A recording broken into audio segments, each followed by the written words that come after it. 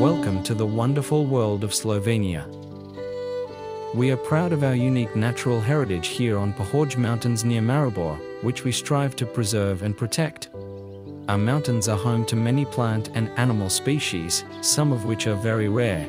We are determined to ensure sustainable tourism and nature conservation for future generations.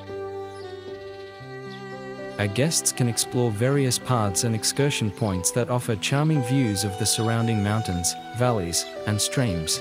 However, we advise visitors to only leave their footprints on designated paths and avoid wild trails to preserve the untouched nature as it once was.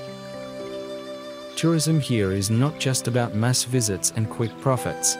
It's about connecting nature, cultural heritage, environmental care, and health. These are just some of the options that green tourism offers at Maribor. Guests can experience nature in a completely new way, relax and connect with the environment. Thank you for taking the time to get to know Pohorje and its unique nature. Our concern for nature and sustainable tourism is not just a choice but an obligation.